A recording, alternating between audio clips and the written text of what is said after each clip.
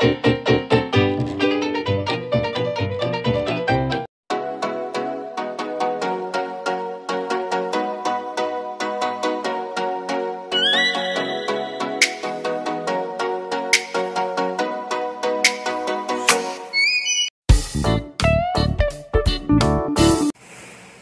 I just click that thing there. Okay. Hello, it's Charlie. Back home in America. Hey, Liza, I'd like for you to cook some bihon. And I think that's how you spell it. B-I-H-O-N. And some chop suey. I like to learn how to make a chop suey. I've actually, kind of funny thing is, when I get back home and I find myself eating rice here, and I never eat rice in my life till I went there. Now I eat rice. You believe that stuff? I'm using a rice cooker. People just look at me like I'm a strange person here now. But anyway, if you can send them recipes to me, video, do something other like that there, it's pretty good. The first time I had that bihons when I was up there in that college, and there's a man and wife there from Manila, I believe it was, they was there studying too, and they made that bihon, and we just called it old skinny spaghetti. That's what it reminded us, little old skinny spaghettis.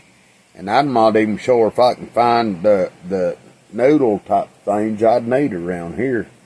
But anyway, if you can send me all that info, I'll look for it. Thank you. God loves us. He's got to, or I wouldn't be here. Good night. Bye.